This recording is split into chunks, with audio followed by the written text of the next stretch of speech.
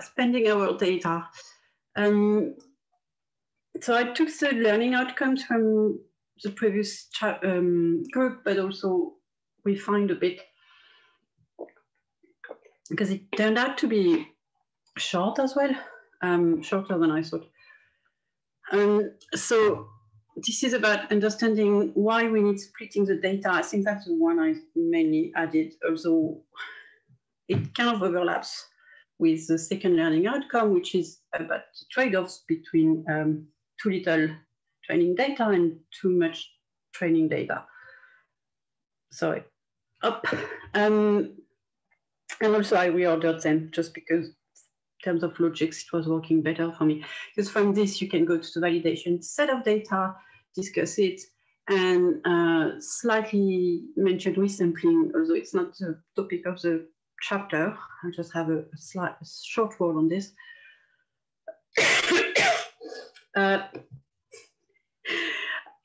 That learning outcome, I just realized I forgot. So we're not going to do explaining why data should be split unless someone wants to do it, because I completely neglected that. Explaining why it should be done on the independent experimental unit level. Never mind. And then just show how to use R sample to split data, which is what I'm not managing to make work right now, but I've got the code. It worked 2 hours ago, so it is functional. It's something else. And I brought some old code from BaseR to show where it's different. It's not widely different. It's slightly shorter, so shorter is nicer. And discuss the stratified sampling needs, and then when you need to use the initial time split instead of initial split.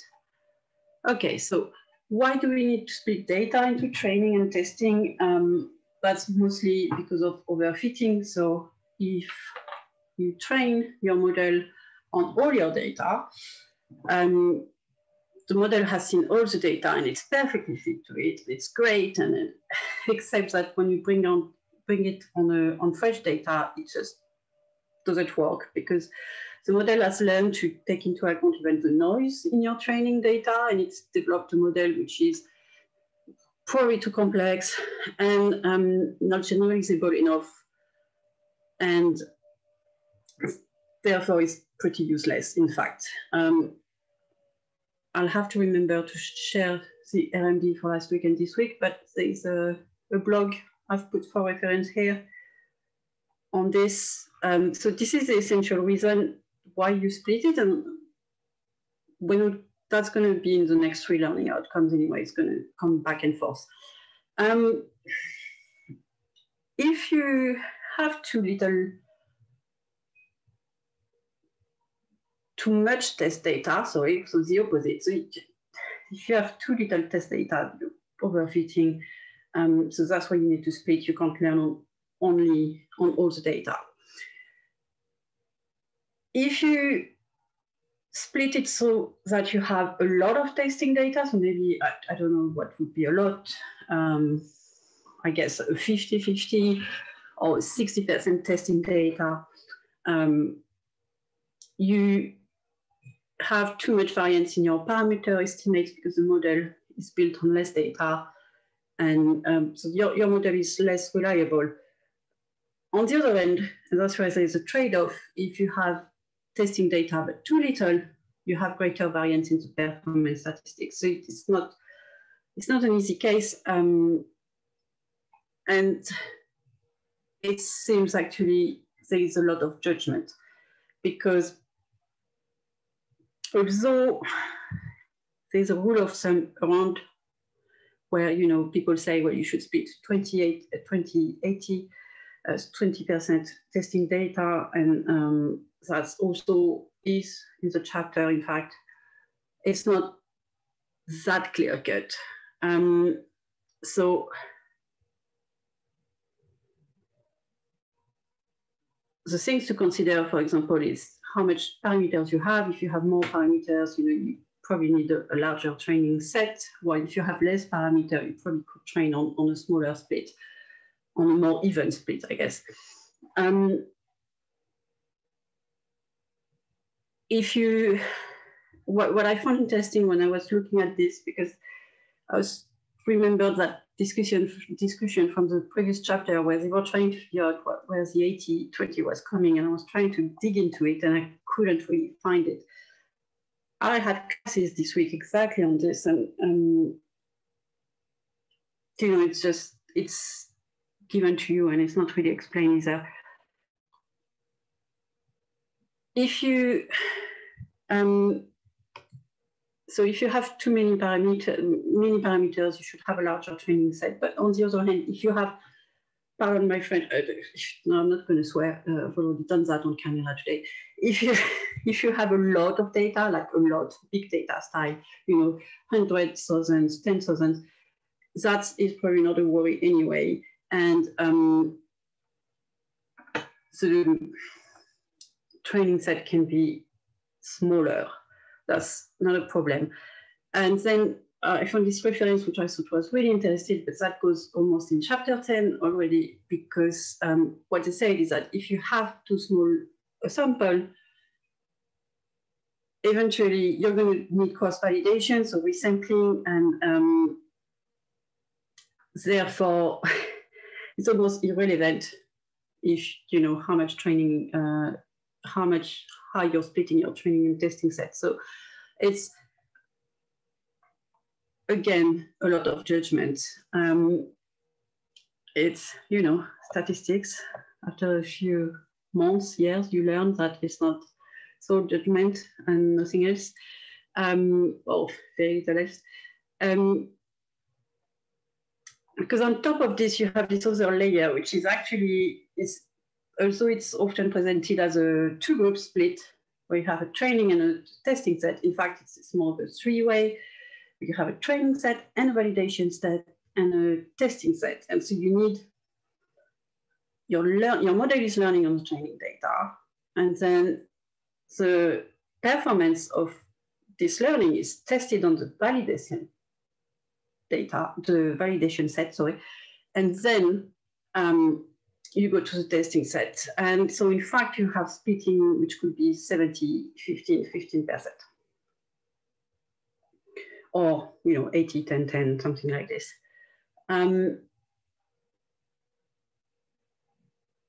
So that goes back to, so you, then, you know, the question of how you balance this is coming back. And I found one very interesting discussion on it, which, you know, highlights, so not enough training data, it's not generalizable. We've discussed this. You know, you have, it's just, you can't learn enough, not enough validation data means that there's, when you decide which model is the best, you have more noise, is the most appropriate. I don't like using the word best. You have more noise in these parameters you're using to decide the performance, so you risk making a suboptimal choice.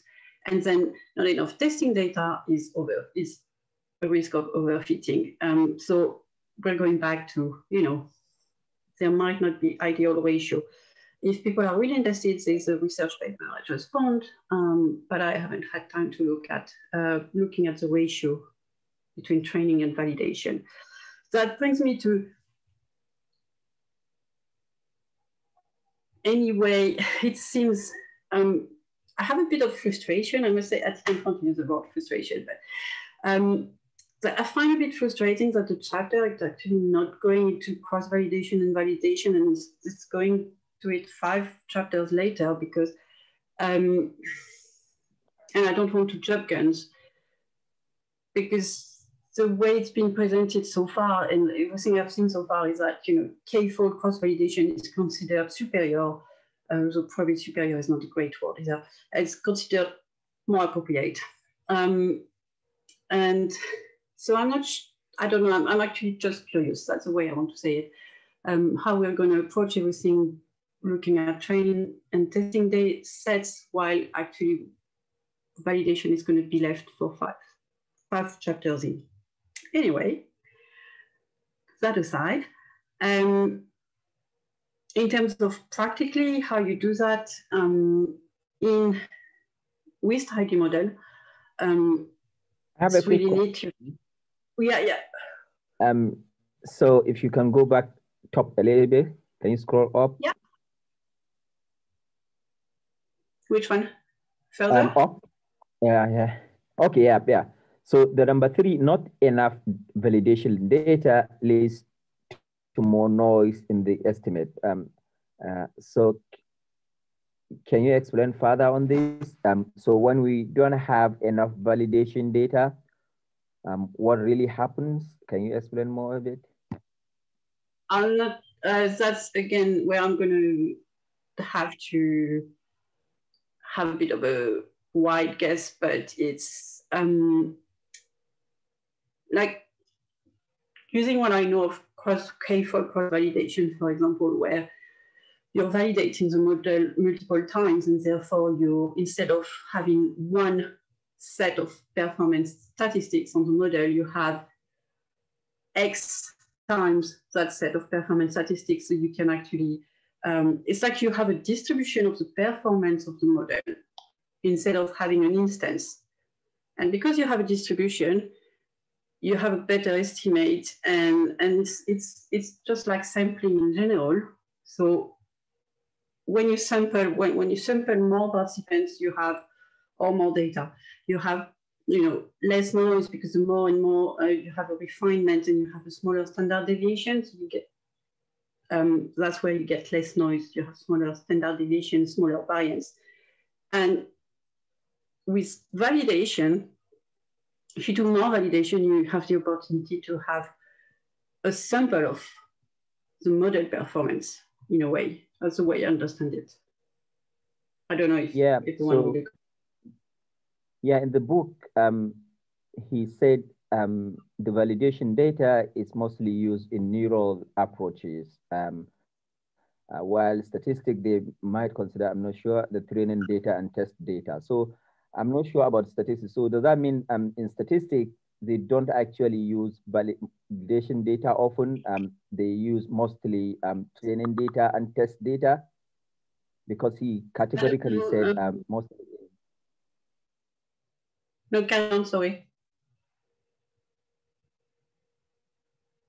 So in terms of my experience, right now we're learning data mining using Weka.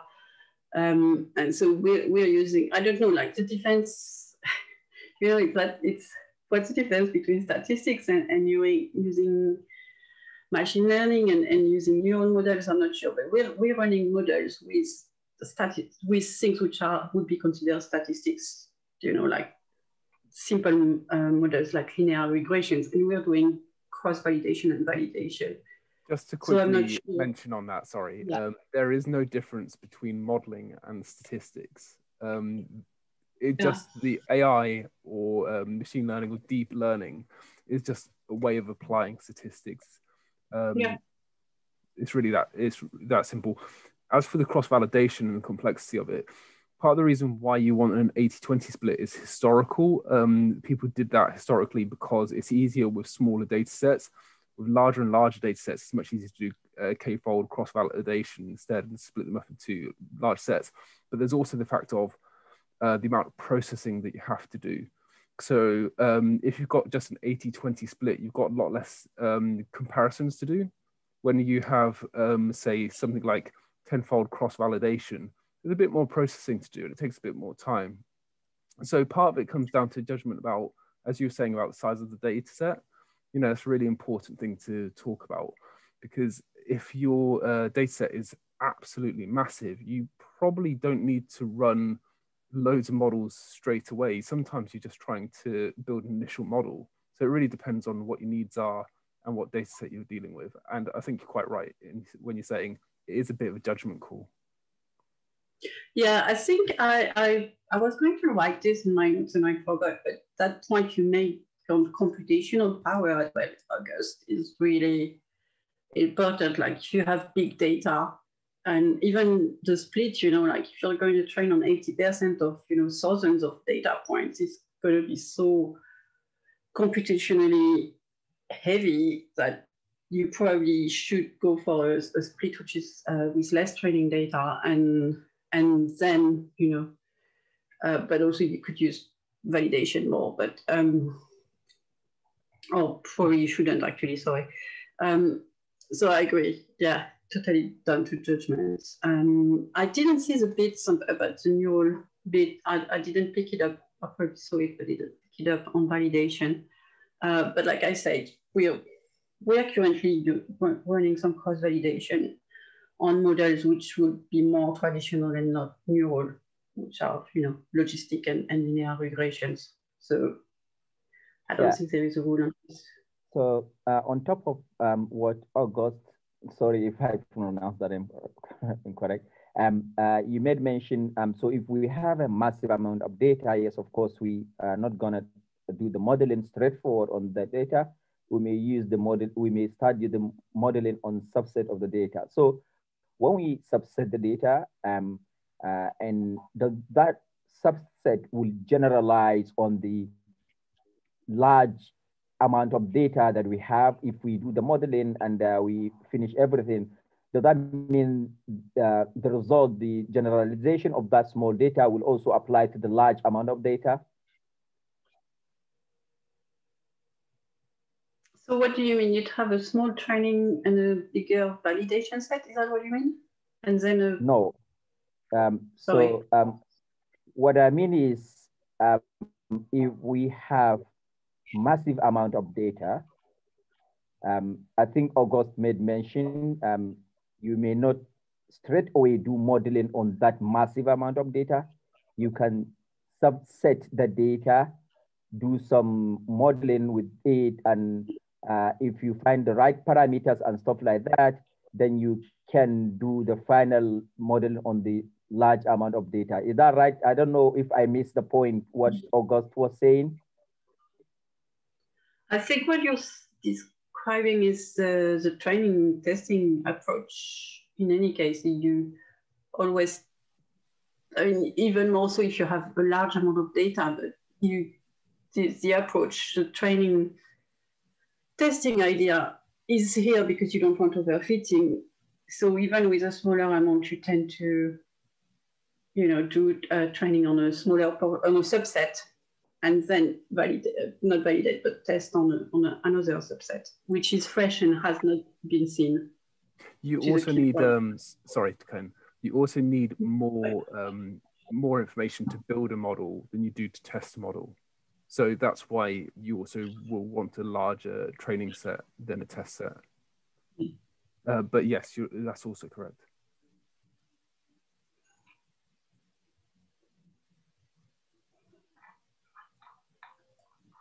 Anything else? Okay, so in terms of code, I mean, it's really quite simple. So I'm just going to make that a bit bigger. So using tidy model, you can do simple split using initial split, where you just tell it which data you want to split and which proportion. So that's proportion of your training set you need to enter, and you save that into a data frame, which or table, I can't remember which one, but data frame in case, and then you use it to assign to a train to separate and have now to, so you basically end up with your data and you end up with the data frame which has information about how to split, and then you have your training data and then your testing data. It's about 4 lines. You set a random seed for reproducibility purposes at the beginning, so then when you do it again, it's always the same split. And how you would do it before, how I was taught to do it a few months ago with base R is like this. So there's a couple of differences, which is one for the test data, you need to remember to put a minus, so you might forget, and it's just, you know, less tidy on the eye, just neatly, especially when you're used to tidy stuff. And you have to specify which variable is your outcome actually when you do the split. So it's tad more. It doesn't improve it massively, but it's hopefully everyone is convinced it's just tidier on the eye. As an aside, I've rediscovered today that data aims as in tidy model is not snake case, and it's just driving me crazy, but that's my other thing. And I was trying to make it clean with janitor, it just wouldn't do it, which is why I'm not fine with aims from tidy model right now. So this is basic training and splitting, but then sometimes you need to do it in a stratified way. And I'm going to argue for probably a lot of time, in fact. I might have questions about this. I don't know if you would agree with me. So when you try to predict the class in particular, so category, classes can be very imbalanced. So cases I would think about are in the medical field, in the clinical field. So, you know, if you try to predict depression or disease in general, the population has a smaller proportion of cases, positive cases, thankfully. And so you have this very imbalance of classes, which means when you're going to do your split randomly, you run the risk of having class proportions which are widely different from the actual population class proportions. So maybe you'll have very few disease cases in your testing data, and then your testing is not really going to work, or vice versa in your training data. So what you should do then is stratify sample using the strata argument. And that is pretty neat and simple, because you just need to tell R here using strata, what is your outcome, so sales price, and then you can pick up the proportions of classes and stratify so that those proportions are reflected in the training and the testing set. So that's neat. My question was, I sort of hinted on this already, but I have a feeling actually, my question was like, why don't we just do stratified sampling all the time when we do training and splitting? Because I'm not sure in real data there is ever a case where, you know, you don't have those imbalance. I have an opinion that maybe because we're all very often trained on machine learning and modeling on iris, and iris is perfectly balanced in classes. Maybe that's why, but genuinely, I don't think real data is ever very balanced. I don't know what people think. Unless I guess if you're trying to predict gender from a model, like, you know, gender description, like words which describe gender, something like this. But anyone? Maybe I can say something. So I actually think of this the opposite way. Because usually when, here you have this example for medical case wherein a rare disease is rare. So let's say only 2% of the population gets the disease and 98% of the population don't get the disease. If you don't stratify, what you'll get, assuming that you're doing a random sample, your sample should approximate that proportion. You'll get 2% of people with disease and 98% of people with no disease, right? That is the expectation when you do sampling. The problem there is that if you're optimizing your model for, let's say, accuracy, then the model could just say everyone has the disease, right? Because it will say 98% of the time I'm correct, and I'm okay being wrong 2% of the time, because only 2% of the population has the disease. But for medical research, I don't think that is what they're trying to, what they call this, to optimize for. What they want is, they want to know what features would predict the disease. So it's better for the model to have higher false positives than false negatives. Or did I have the wrong way? Whatever, it's optimizing it's optimal to screen for more people that they are likely to have the disease than to miss the disease, right? So when you're stratifying, I would tend to think that you would oversample the people with disease, right? So you're gonna say strata with 20% of disease, 80% no disease. That way, when you're training it, your model is able to capture the population that is highly imbalanced, or like the small portion of the population. I don't know, maybe I learned this the wrong. So you're suggesting that you set it up so that it overestimates the proportion of people with the disease? Yeah, you're going to strata it such that you increase, or you essentially boost the people with that are imbalanced. If I can add to that, so my understanding is that the things that you're saying right now, those are taken care by functions such as SMOT or negative resampling that is later down the line. The reason why we would like to have that strata right here in the initial split is, let's say we have a small data set, like let's say 100 rows, and we have a class imbalance again. Let's say 2% of the people have a condition and the rest do not have a condition. When you do random sampling there, the chances of picking up those 2% that in 100 rows would be just 2 people, that chances of picking those 2 people would be very low. Like it could be that, when you do a random sampling, the random sample doesn't contain at all those 2 specific cases. Yeah. So for smaller data sets, having this strata makes sense. Like when you have, let's say, 1 million rows, 2% would still would be like some 20,000, I guess. Yeah. So chances of picking those 20,000 people would be fairly high. But for smaller data set, it could be that the sampling just leaves out the positive cases as such. So it makes sense to have the straight strata when the number of rows is less, so that we can kind of enforce the data, the sampling method to pick up the positive cases. Does that make sense? Yes. No, actually, I think it's a really good point. Yes, if you have a lot of really big data, you probably don't need to care too much about this.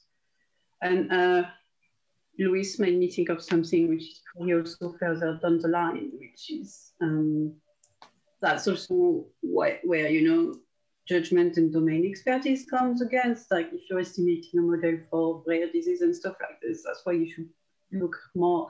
Your estimates of the performance are different.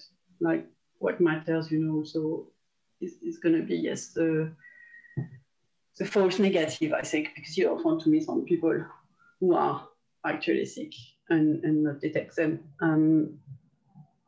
But that's further down the line in performance assessment, I think. So, okay, maybe, yes, not use stratified sampling all the time. I will retire my point. Yeah, I think, can I add something? Yeah. I think just tying the two together, it really depends on the domain and what the research question is. So if it's like identifying the illness, like if it's being used as a diagnostic tool, then you're going to want the proportion of disease cases in the data set to be roughly equivalent to the prevalence in the population. But if you're going for identifying indicators that predict disease, that might be like precursors to disease or disease markers, so you can identify people that are at risk, then you are probably going to want more people from the disease data set in there, so you get a better read on what actually are the disease markers. So I think it just depends on the research question going into the modeling as to like how to stratify. But in general, I feel like you can't go wrong with stratification. It's more so how. Okay. I also just wanted to make a comment about a scenario where you would have balanced data, and it it kind of has to do with if you define your parameter according to the population. And there's, in my field, there's a couple of good examples of this where, so I work in in taste responsiveness, and some of the parameters, for example, if we look at the way in which people respond to bitterness, the classification of people is defined by splitting a third of the population in one class, a third of the population in another class, and a third of the population in the last class. And so by definition, your data is essentially balanced. Yeah, no, Yeah. That I probably did overstate. I'm full of overstatement and strong opinions in general. So am I. Yeah, and it's probably yeah. Sorry, I was just going to say it's probably also because of my field and coming from psychology, I can think more of cases where it's unbalanced. Sorry, I think that was Sam Schweden. No? Yeah. My question is using strata and without strata are both random sampling, right? Yes, it's randomized, stratified. It's stratified, randomized, whichever the order. It's randomized, but making sure that there isn't even a split. Yeah, but in the training, the data. Sorry.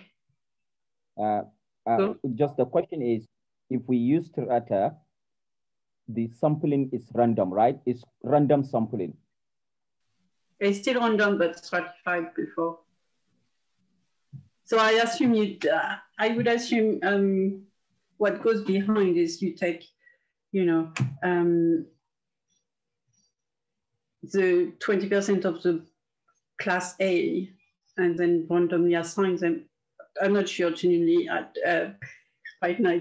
My day has been too long, but I'm just gonna take a strong bet. It's randomized, but stratified. It's randomized just so that it ends up with 2% of disease in testing and 2% of disease in training, for example. Yeah. So go ahead. I'm thinking it's randomized because both of them, they are from this function, initial split, which are from R sample, which is randomized. Yeah. The only difference is that this one, when we use strata, we stratify the data and take some random sampling from each strata. Yeah. Yeah, exactly. You expressed it way better than me right now. Yes, you take a random sample, from each strata. Exactly. Yeah, we probably worth mentioning here too that both create data partition and the initial split create data partition automatically stratifies your data. It doesn't, there's no you don't have to specify it. It just automatically stratifies based on whatever your class is that you are predicting, if you include that predictor class in there. And then that strata argument allows you to stratify by a stratification. And then if you use the sample in base R, which was kind of built for random sampling, as far as I know, you have to do the sampling manually. You'd have to split your data set up and sample from each of them in the quantities that you need. So that's important to note that if you do it purely randomly, it's not going to be stratified, but some of these functions kind of do it for you. So it's good to know what's happening under the hood with the function that you're using. Yeah. Thanks. Also, there was a note that you can only stratify it on one dimension. So if for some reason you had needs to stratify on several parameters because of I can't think of a case, but I'm sure there's some. You can't really do that with strata, the strata argument. The final point in the final function in the chapter is that if you point/function, if you work with a time series, you should the splitting is not the same, because what should go into your test set should be the most recent data, therefore instead you need to use the function in initial time split, which I didn't try to code because I genuinely don't have enough any time series under my hand, and I didn't have time to search for any. You need to sort the data appropriately beforehand, which is kind of a bummer, if you ask me, a bit, that it doesn't do it. I don't know, it's, I'll have to dig into it, to be honest. Why not? But I had some questions which I didn't write, but I traced questions and I couldn't find an answer, so that's why I didn't write them. So I was wondering, that probably means also that if you have repeated measures, which in my field is very often the case, and repeating measures not being necessarily time series, but you have the same participant doing two conditions, and they're just, obviously they're at different times, but they're also, well, they're not even necessarily at different times, because I could, I don't know, maybe I'm thinking too much experimentally and it was too confused, so I'm just going to leave it for now, because I need to think about it, unless someone has an opinion about repeating measures and machine learning and modeling in general.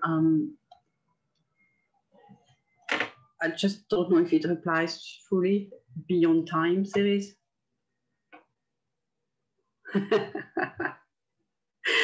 Yes, when I'll have my questions more formulated, Janita, I will definitely.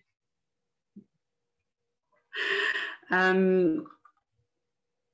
know there's stuff on modeling repeated measure, but funny enough, I have never really looked into it, because in psychology, when we do repeated experiments, we just do ANOVA and pretend it's not modeling. And that's it. So I'm left here with my misunderstandings or lack of. Anyone wanted to add some things on this? On the chapter in general, I mean. Oh, thanks, Luis. I think the time series stuff is really well covered by Rob Heidman's book, which is the Forecasting Principles in Practice. Basically, in the chapter that he does on chapter 3, I can't, what was it on?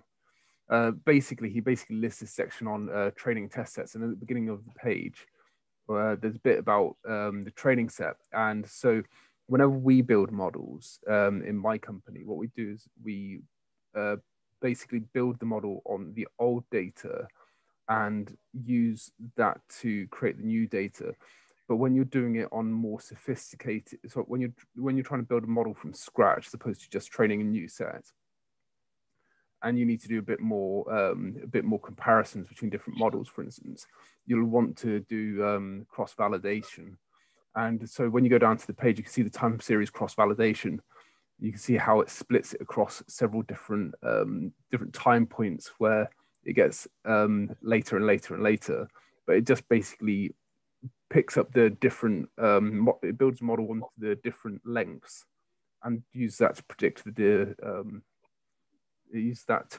the most recent results. Now, one of the reasons why it does that is because if you use the whole data set, you can have data in there that is not useful. So quite often, one of the things we find most useful with time series is actually to remove information from the models, because too much information can actually make the model too, well, it's kind of overfit, isn't it? It makes the model too stringent and not flexible enough to reality.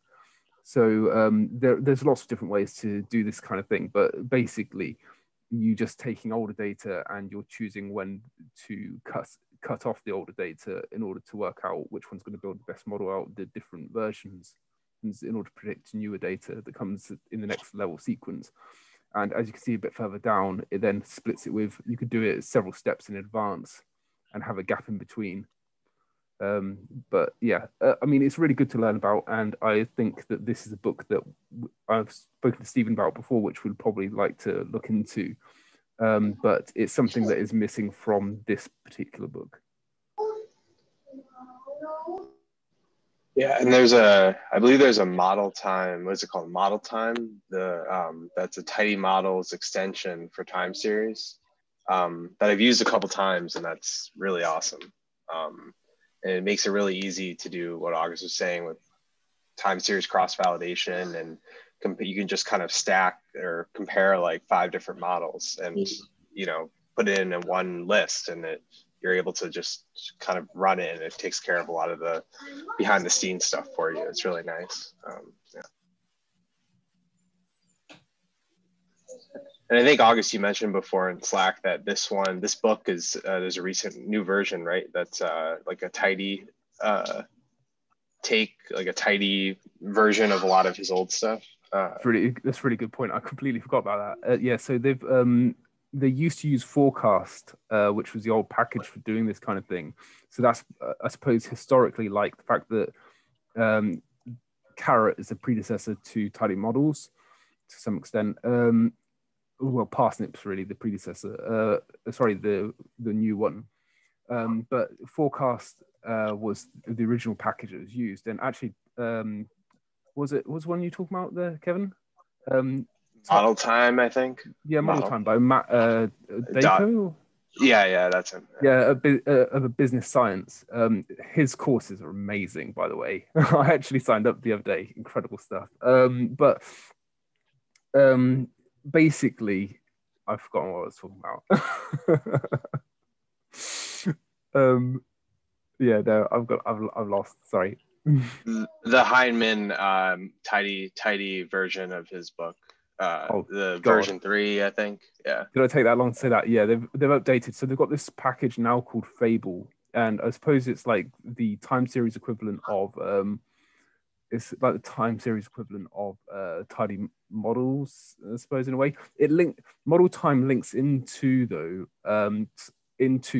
Tidy Models a lot better than Fable currently does, and therein lies the problem with Fable. It's still not quite as good for doing lots of models and for linking in with the Tidyverse to some extent. They're still working on it, but the problem is they're almost competing. It would be better if they just pulled it all together, but like, you know. But having said that, this book is great, and I do think it's something to learn.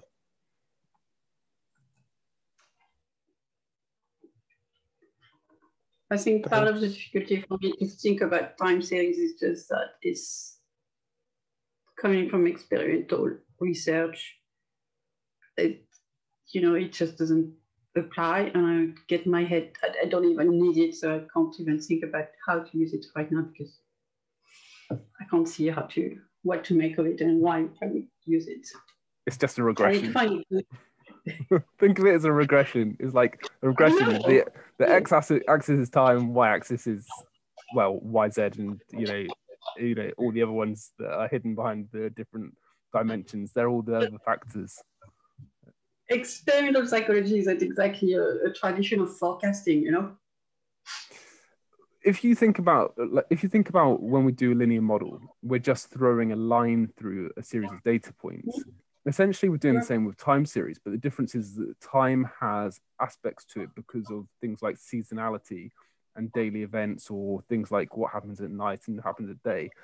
And so you've got lots of repetitions and patterns, and that basically messes around with the variance and how we can predict it. So what we do is detrend that by removing those seasonal components, and the other components. So detrending is really important. So get rid of the trend, get rid of the seasonality, and then you're left with the residuals, because the residuals are basically what's going to tell you about changes or different bits of information about how a model is working. And that's what you need to analyze in order to get better performance out of the time series, really. So you predict on that. Okay, cool. I'll find a good data set to play and learn something. I need to find a data set that interests me. Need to, you know, something psych but longitudinal. That's what I need to find. You could probably look at different kinds of mood disorders, people reaching out for different kinds of mood disorders based on cycles of the moon and cycles of the seasons. I bet there's seasonal trends with that for sure, and moon, like trends based on the moon cycles as well. There's also the other thing, like, you know, EEG. EEG is essentially time series. Yeah. You're just pulling out changes, event-related potentials quite often. But again, you have to get rid of the noise. It's essentially detrending, isn't it? Kevin, any thoughts on that? Because you do a lot of time series as well, don't you? Oh, I was just going to say, I was trying to find sorry, background noise. I was trying to find, there's a really nice, it's called PhysioNet, I think. PhysioNet, hold on, let me find it. I'll share the link. Where you can, there's a ton of open data for physiological data sets that have been published. So if you're looking to have practice, that's a really good place to go to. Yeah, cool. Anyone knows of something that really interests me to play is maybe a sports one, because I think you could do some time series with sports. That's what I need to find. I'm just gonna go and look at rowing data sets. Fairly sure I already looked and there isn't enough to my taste. Wait.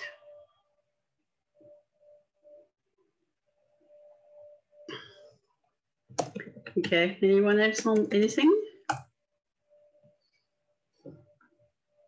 Actually, there's something else that I think is worth pointing out because Kevin mentioned model time. The guys at Business Science also created this incredible package called Anomalizer, and it just makes my life so much better. I'm sure Kevin knows what I'm talking about, but like when you're dealing with time series, there are so many instances of just spikes in data, whether you're dealing with e-commerce data or banking data or something like that. There are always odd spikes here or there which just skew the forecast, and you have to remove them. Because if you want to do some modeling that's kind of like to create new features or to create better forecasts in the future, you have to remove those or at least flag to the system what is an anomaly. And if you are doing time series, you can't really do without it. It was originally developed by Twitter, and then the business science people basically created a version of it. And actually, I think I'll probably mention it tomorrow in the advanced R class because they actually use tidy eval in order to make it. It's a really cool bit of software actually that uses tidy principles, and it's just nice to look at. Actually, I'll send over a link. Yeah, I've used it a couple of times. It's really nice interface.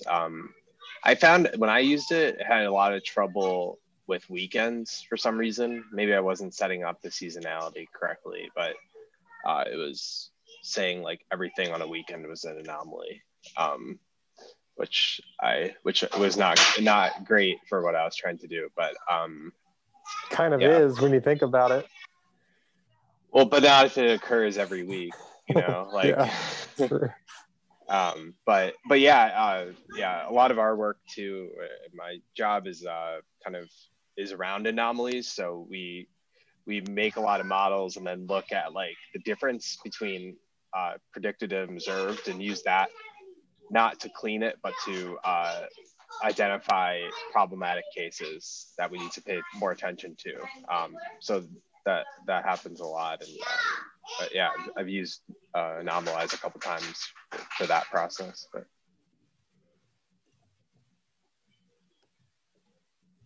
Yeah, and if you guys want, so Matt Danko, I think he's the one who created Model Time. He has really good webinars, I guess each Wednesday at 1. You can search the businessscience.io website. He generally walks through one of the applications of Model Time or any new thing that he's working on. So those are really good.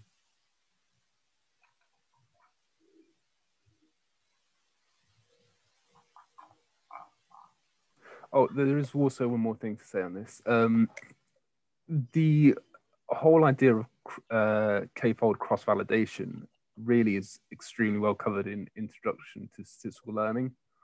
And if you haven't read that book, I highly recommend it. The authors bring out a new book in summer, but it's an incredibly well-written book that basically explains these principles.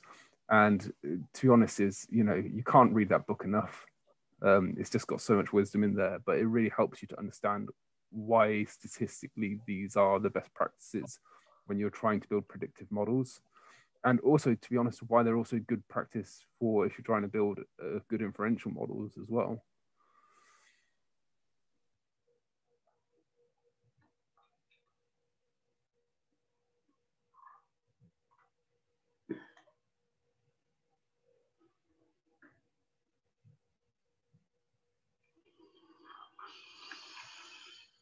Okay. It's three to whatever time in your time zone. You want to call it? Who is doing next week? I'm not August doing next week, right? I am. It's quite a large chapter. We might have to split that up. As I'm looking at it, it's about 6 times longer than any chapter that we've gone over so far. I mean, I've got a presentation on Monday, but I can go over it, and it's feature engineering, which is quite a large and complex subject, and I'm not sure we can do it all in 1 hour, but I'll certainly attempt to. But let me know what you guys think if you're able to have time to read it all, and also, as I read it across the week, I'll see if I can fit it all into one presentation, because I'm not convinced that you can give feature engineering enough time in just a 1 hour session, but it's up to you. Yeah, I mean, I think we can probably spread it out. Like, I just get the feeling that like these first few chapters are like fluff compared to what the last chapters are going to be like. It's just going to get really dense from here on. Yeah, I agree. Should be split. Mm-hmm. That's fine. Cool. Yeah, I'm on the spreadsheet, so I can change that if you want. Yeah, go for it. I'll do it for 1 week at a time, so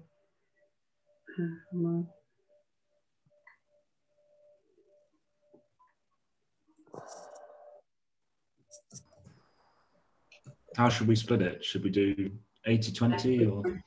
Oh, I'm sorry. Right, that's my cue to exit, I think. Nice to see you all. See you next week. Likewise. Bye.